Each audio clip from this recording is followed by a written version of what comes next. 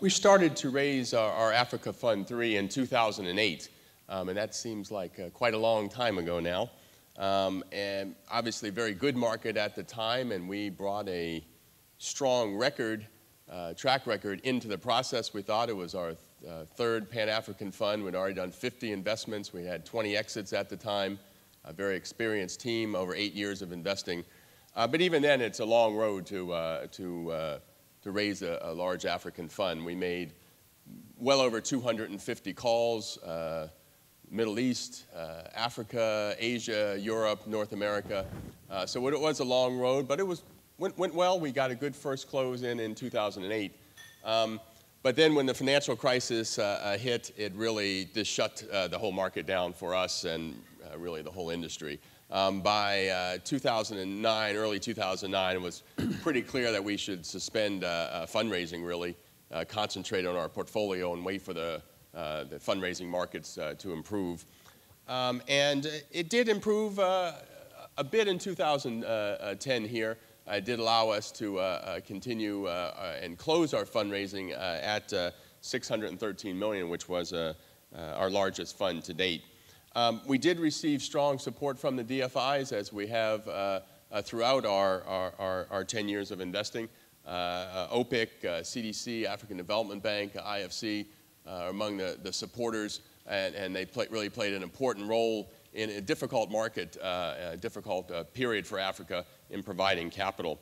But we also did have a success in attracting new investors. We certainly got a lot of interest, much more interest than we got 6 years ago or 8 years ago, people wanting to hear the African story. And even in a tough market, it allowed us to increase the type of investors.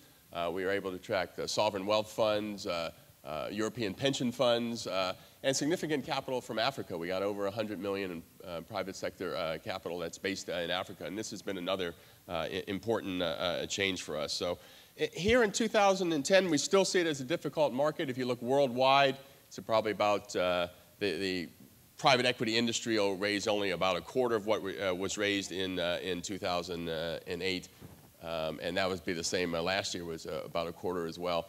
There is a glimmer of hope for the African sector there, though. The two things really that investment committees around the world are interested in hearing about. One is distressed assets.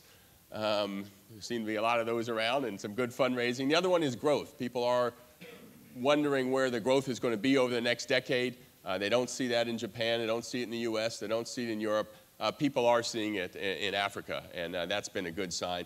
One thing, though, I don't see 2011 being a very large year for fundraising in Africa, mainly because most of the most experienced African private equity teams have just finished raising and are not in the market in 2011. So really, probably 2012, 2013 is when it comes together, the really noticeable increased interest in Africa and the GPs out on the road.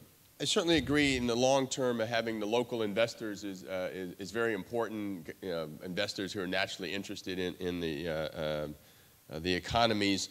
The flip side of that, too, is local stock markets.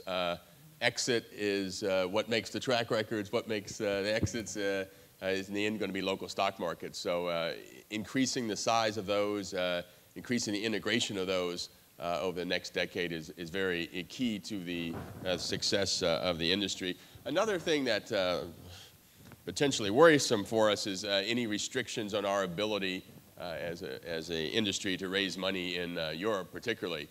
Rules that would require us to have a presence there, or these type of things.